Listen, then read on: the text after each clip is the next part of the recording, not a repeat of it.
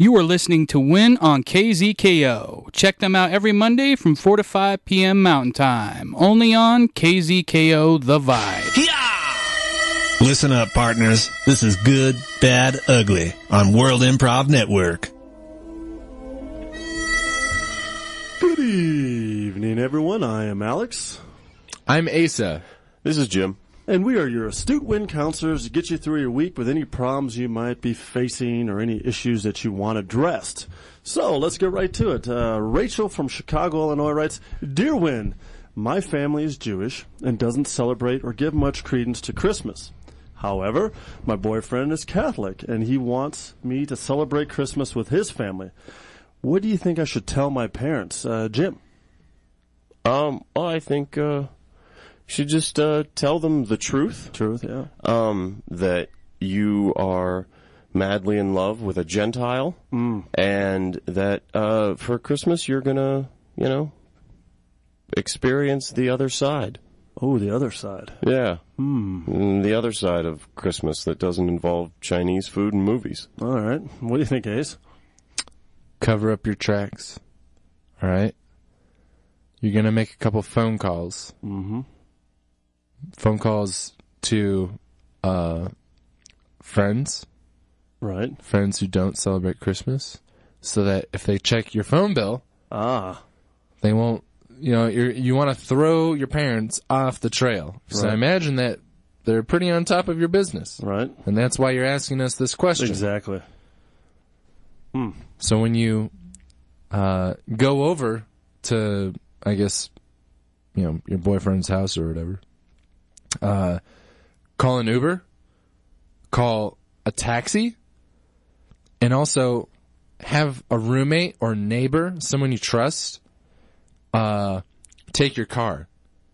Oh. And then have a friend dress up with a wig in some of your clothes so they look like you. Okay. That person's going to jump in the taxi. All right. You're going to take the Uber. Somebody else, that neighbor or whoever, is going to take your car. Okay. That way, if they're watching, they're not sure who's who, who's going where. Oh. Okay. That's my advice. Well, that's pretty in-depth. That's so in-depth, Rachel, sweet winner. I don't think I'm going to give you my suggestion to this one. And we'll move on to the next one instead. Harold from Santa Clara, California writes, Dear Win, with the most recent failed rescue operation in Yemen by the U.S. Navy SEALs, what do you think can be done to make sure these operations are successful in the future? Asa? I think some more diligent paperwork, Excel spreadsheets, PowerPoint presentations. I think it's called Notes. Oh, Notes, yeah.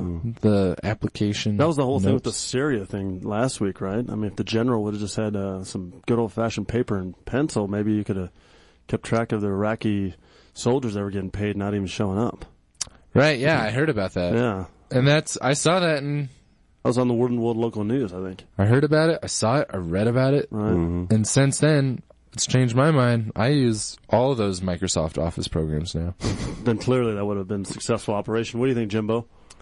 Well, I think more simulations. Playing a lot more like Splinter Cell or Call of Duty. Right. Anything to get the SEALs into more realistic video scenarios. So they have to turn the gore setting on too, right? Yeah, oh, absolutely. Right. Turn off any language filters. Okay. And just really, so they can get in there and they can see what it's going to be like before they're actually in the real situation. Well, Winner, what I would think is actually if our SEALs dressed up like SEALs and just waddled into, the scene where they had to go and try to take care of some business, no one would have thought twice. No dogs would have barked. Nothing else would have happened. And all of a sudden the SEALs could have went in there and they could have probably just taken them out, kind of like that killer rabbit on Monty Python, where he just jumps for the jugular and just starts murking people one after another. That's what I think our U.S. Navy should do, is take real SEALs, train them to look like Navy SEALs, and then have them go in there and take care of the business. So anyway, you got some options there to discuss with your friends. And we've got one more little piece of inspiration to get you through the week known as Horoscope Corner. Love fortune, status. Let us do your astrological chart. Horoscope Corner on World Improv Network. Hey there, Gemini. Oh, what is that? Why, that's a gem in your eye. Your eyes are shining like diamonds this month because you just went to the World Improv Network Facebook page and you liked us, YouTube page and subscribed.